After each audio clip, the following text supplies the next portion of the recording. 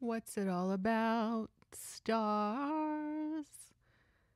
Some people believe that Kate wanted her fans to worry about her, but also be primed to defend anything she did that was out of the ordinary, like not being visible for months. Health issues can have a huge impact on your readiness to deal with photos and the press and the usual business, but preventative chemo and cancer that had been present isn't quite what we would think of as, say, the number of cancers that Sarah Ferguson has had, which is 3, and she never stopped working, never stopped traveling. British taxpayers, global citizens, and critics have pointed out Kate Middleton's questionable wigs, wiglets, hair extensions, hair pieces, band aids on the fingers, and gestures holding her stomach over the years with concern and bafflement. We on social media have gone through a lot of being concerned and having questions about the information and images we've been presented versus what the explanations given have been. But all the while, we have also suffered from harassment and ugly comments from Kensington Palace supported bots and bot farms. I understand now it's not Russian bots. It may be Pakistani bots and bot farms. And these bots insisted that we were all horrible, judgmental people, as she maybe just played with her kids and got hurt on a trampoline. Or maybe she was pregnant again. Or maybe she was having good days and bad days. But the good days all coincide with high ticket, high end events, not with serving the British everyman at retirement centers, libraries, hospitals, and veterans celebrations. But hear this. Perhaps Kate wanted a "we love Meghan" type groundswell of support. She didn't quite get that, right? She was an appendage, an accessory for William, the king in waiting. But on her own, what did Kate do or say to inspire such "we love Meghan" enthusiasm and affection? To actually get that groundswell of support, you might need to do more of what Meghan continues to do, right? There was and there is no precise disclosure of what has been going on with Kate Middleton since December 28th, 2023. Instead, we have gotten vigorous defenses of her privacy and how dare we have a thought or an opinion when we have spent decades having the news and photos about the British royal family shoved down our American gullets. But yet somehow we are to be marketed to, but not have our opinions tolerated, embraced, or even answered with legitimate information. There is the sense that Kate's plight has enhanced William's image as a loving husband, father, partner. Maybe, but not her image. Maybe her hiking up the skirt on her way out of her vehicle at the South Korean state visit was an expression of frustration and a demand for all eyes on her attention. And she certainly got that from King Charles. She certainly stood out, way out in those pictures, as you are cautioned when you're not the main character or star in a scene, you're not supposed to wear black, red, or white. Everyone else was in shades of gray, but not Kate. We see you, girl, and we support you, but we still have questions. For example, stars. Some folks thought the change of shirt between the Team Great Britain Olympics video and a Kensington Palace Instagram highlight, they thought it was a coincidence, a strange one. But could it have been a troll? Trolling for engagement to get people whipped up and posting and talking? I've certainly fallen victim to that. Could it just be that they film and photograph those photos and videos in one big photo shoot just to dole out the pics piecemeal throughout the months and years and articles so they don't have to set it all up with a wardrobe rack more than once? Or is it simply that the Kensington Palace interns, Colin, Ewan, Ian, are all sitting around just using Photoshop, AI, Illustrator, the whole Adobe suite, ChatGPT, etc., Midjourney, to take an old photo and make it new again? Right? Releasing old photos to make it look like Kate and William are working when actually they're on vacation again. Just like back in 2020 when everyone was supposed to stay home and they were everywhere. It feels a little underhanded, a little tricky, duplicitous. Why mislead the British public and us like this? Can somebody in Kensington Palace break the NDA and tell us what is actually going on?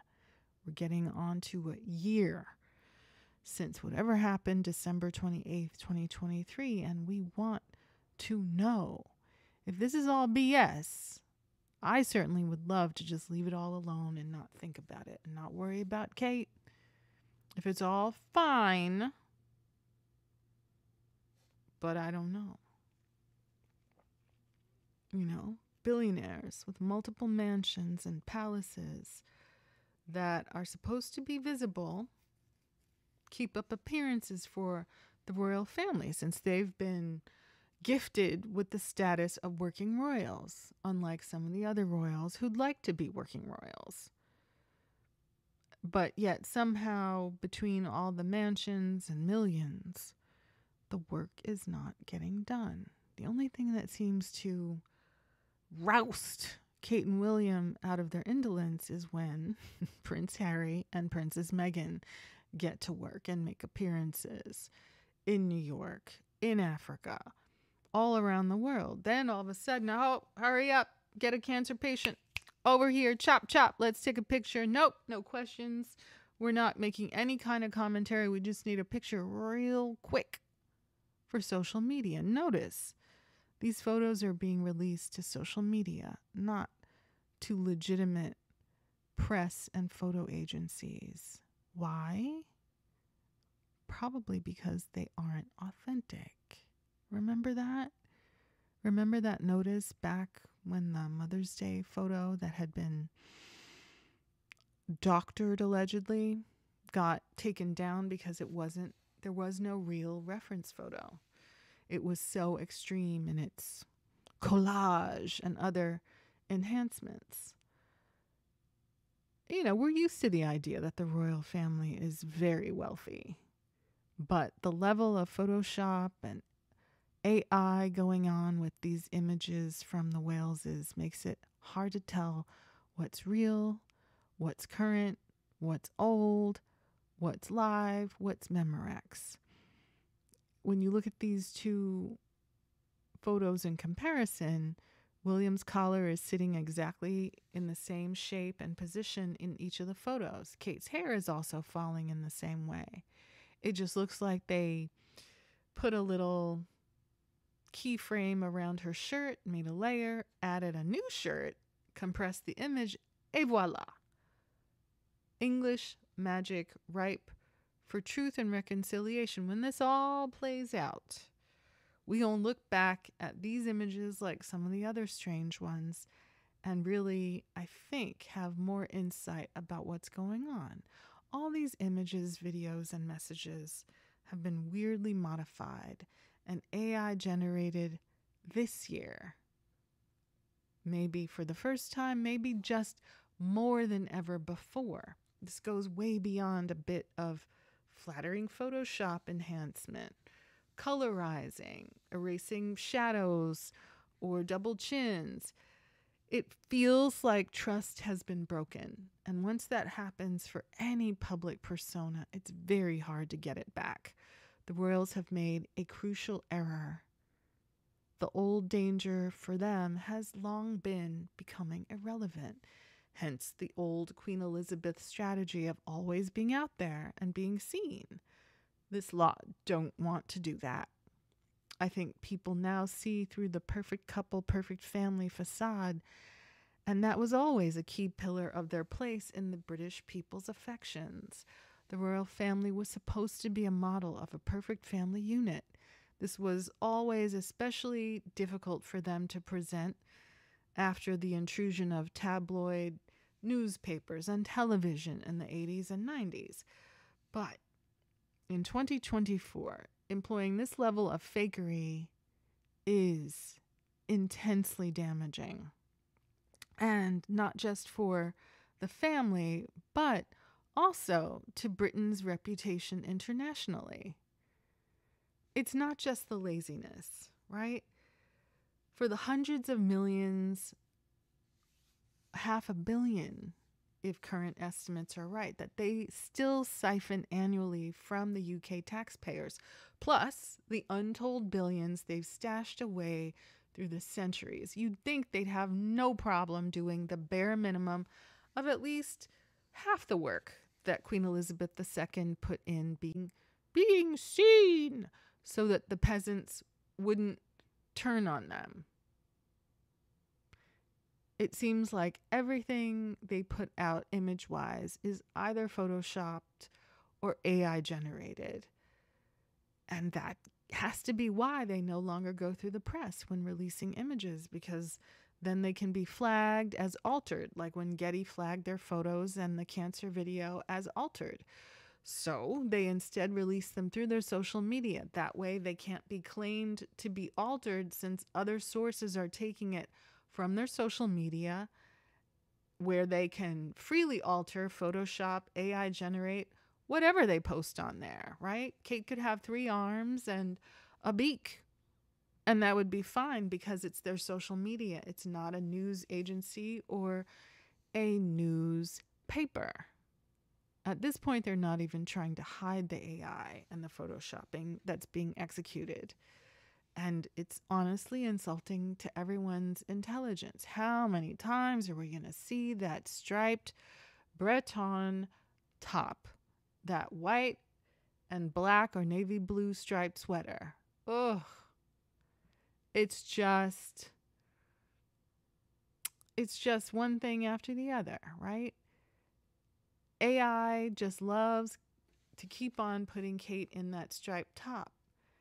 And at this stage, that striped top is like the harbinger of fakery. Oh, this again.